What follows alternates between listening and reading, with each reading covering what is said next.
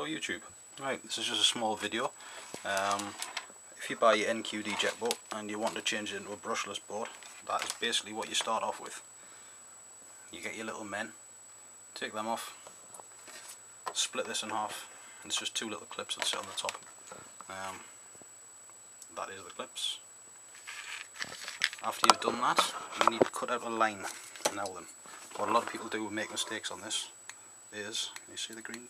Yes, you can do. You don't know if it looks like green on this camera. Basically, when you cut this out, you need to cut a line down there, missing the black thing at the back, because you're going to use that post, obviously. Also on the front, you're going to have to cut a line just along level with where the battery actually sits now, because yet again, you're going to need this little piece here, which is going to be your flat piece where your perspex sits on to make a watertight lid. So don't cut it along there. You have to cut back here where my finger is. Also, when you cut it, you're going to cut roughly where this thing here is, which is your switch. So the best thing to do is undo your screws, pop your switch through, because you're not going to be able to get your knife blade through there. If you want to keep it brushed, careful you don't cut these wires off. You will need them if you're going to leave it. If you're going to leave it brushed. If you turn to brushless, it doesn't really matter. Those wires are too thin anyway. So we're just going to cut it out now, and I'll show you what it's like after I've cut it out. Right, so after you've undone the screws here, pop your switch back inside, and you've scored a line all the way around the inside with your knife. Nice sharp knife. Be very careful, because once it cuts, it just slides straight through the plastic. So what you want to do is you want to scratch your line where you want it, and scratch it a couple more times, and then ease your knife in very, very slowly. So once you've done that, you should have a shape that will pop out like that. Okay, so you've still got your lip at the front, got your lip all the way around the outside between the little groove at the edge here, about a centimetre lip, and all the way around the back obviously, and that's what you take out. So inside what you've got is, you've got a servo, which isn't a proper servo, it's an all the way left or all the way right servo, so you're going to replace that with probably a standard servo, hopefully a waterproof one if you've got one. You've got your jet drive down inside here, you've got your 380 brushed motor sitting inside there. There's the little switch that we took off before, that you just pop down underneath. And then this side, which is standard with the NQD jet boat, is your receiver box and your speed controller. But normally they're stuck down, and every single one of these I've seen so far, the glue on them has come away, and that's just been rattling around inside the box. So it happens to them all. They just must use some not very good glue on them. So basically what you're going to do is, you've got an aerial wire there, you want to poke in back through. I'm just going to pop your clip on like that.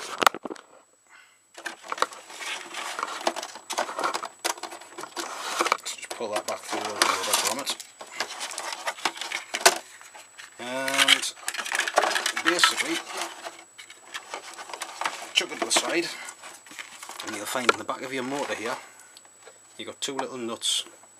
Now some of them are screws and some of them are Allen keys. These ones happen to be screws, luckily. You're going to take those two screws off and replace that big 380 brushed motor with a brushless motor. To show you the size comparison, that is the motor we're going to be replacing it with. So it's slightly shorter but a lot thinner, and obviously this one's water cooled as well. So I'm going to take that motor out. Normally to get the screws out of the back of your motor you have to take your servo out. Now the servo is glued into a little plate. If you want to take that off, if you turn your boat over, you'll find there's some screws on the bottom. The 4 equal screws hold your jet drive in, and the 5th one, which has a little rubber grommet as they all do, holds your servo plate in. So if you take that screw off, your servo plate should just like crack away from the boat. So I'm going to do that now, and I'll get back to you. Right, now servo box, servo plate is now taken out. As you can see in the bottom there's a tiny little hole. It's just in the shadow, you can't see very well, but there's a hole there, that's where that screw went, which holds your servo plate. Now that's your servo plate there, and what you're going to do is you're going to pop that servo off it, remembering which way it is, because obviously your screw goes into the bottom of there through the bottom of your boat. So you want your servo in exactly the same place, and if you can get away with using that servo horn, all the better to you. So I'm going to take that off and see if I can get another servo popped onto there. Right, that's it. So the 380 brush motor, which is there, has been taken out. When you take it out, you get a sort of a weird, I'll show you it actually, you can see that on this one. You see the greeny cream colour thing that goes around there? That's like a little bushing that goes between your motor and your jet drive. Now put it back on. If it's stuck on the end of your motor, on there, take it off, put it back on there. If you don't put that on, your motor doesn't sit exactly straight, and you get a lot of vibration and heat. So if you just put that on there, see it is a little bit bigger than what the motor is, but you've got to put that thing back on. So that's pretty much it. Yeah, the brushless motor's in. It's tightened up here. I've still got to get the collet and the flat part of the motor joined up, but I need to move that collet back a little bit because the motor's the shaft on the motor isn't as long as what that one is. So it's only a couple of mils shorter, but you know, so you just move the collet back over a little bit and that does that. And then it's going to be starting to get the servo in. So, see you shortly. Right YouTube, I'm back. It's been a little while since I've been working on this boat, but I've just got a few more bits that I need to fit. Probably one you've just seen as last time I didn't have the servo fitted. Spin it around and show you. All I did was I put a standard, I think it was a Futaba 3003 servo inside of here. I fitted it onto the original servo plate and put the original servo bracket on top and a bit of double-sided sticky tape to keep it there. I used the same servo arm, and as you can see, I'll just poke the little wire thing out of the back to control the water jet nozzle. Right, so basically what I've done is I've slackened this little nozzle off and turned it to the side because I'm just busy drilling. Whoop. You can see the little hole I've got inside of the jet there. Now all I've done with that is I've taken a little brass coupling, drilled the right size hole inside of there, and we're just going to put that inside, put some epoxy resin around it and screw it in place. And then when the engine's running or the motor's running, the jet should force enough pressure of water through that, and that should supply enough water to cool the ESC and the motor. So I'm going to epoxy that now and drill a hole probably in the back here for the pipe to go in. So I'll be back with you as soon as I've done the epoxy. Alright, well that's in there now. The epoxy resin's all set. Apologies if you can hear anything, it started raining outside, so it's getting very dark, so I put my other light on. So if you have a look there, oops, I'll show you a bit better.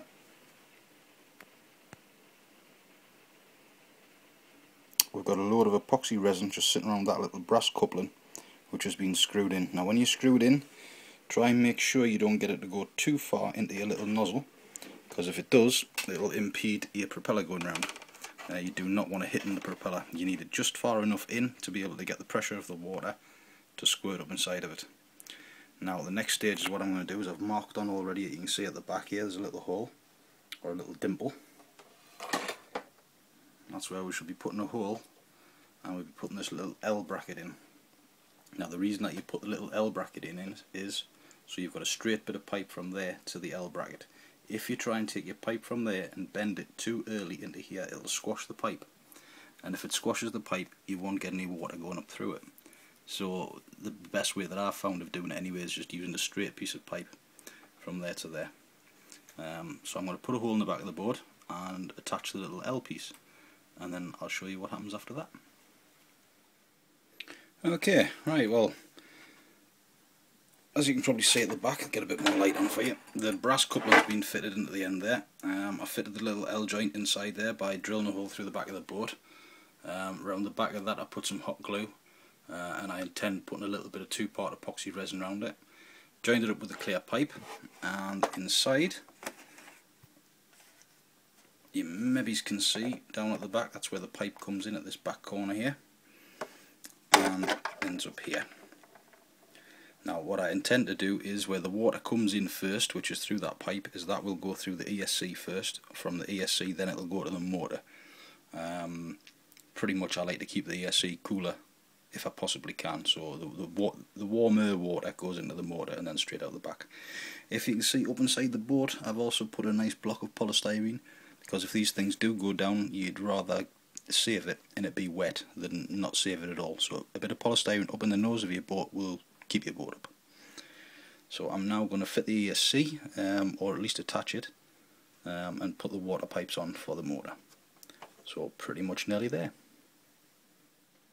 Okay YouTube, that's pretty much done. Like I've already showed you, I've already put the pipes in straight from the back without bending. This one goes into the L bracket, goes inside of the boat, it runs along the inside here, and it runs into the ESC, which is a 50 amp Hobby King Birdie ESC. That's actually sitting, that's actually sitting to the side. I found that was the best place to keep it up off the bottom, because quite a lot of the time these boats do get a bit of water in the bottom of them.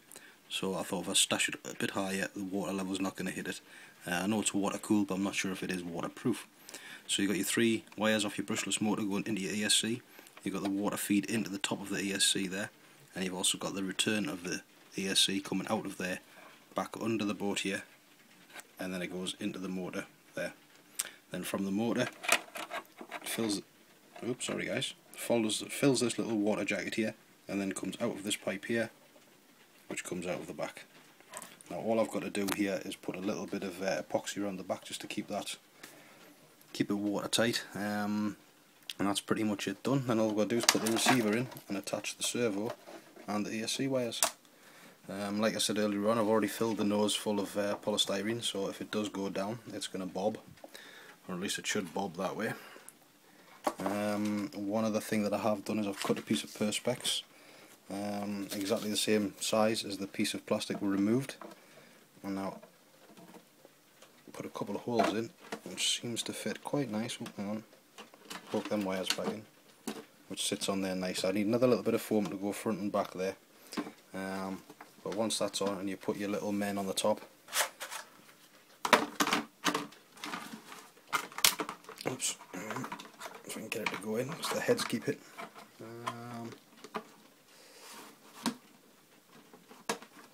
It's been an arse. There we go. And it pretty much just looks like a normal kid's boat again. Obviously the receiver's going to go in, so the little antenna's going to come out of here, but that's pretty much it done and finished. If anybody has any questions or ideas or better modifications, give us a shout, and let us know what you think. Thanks for watching now. Bye bye.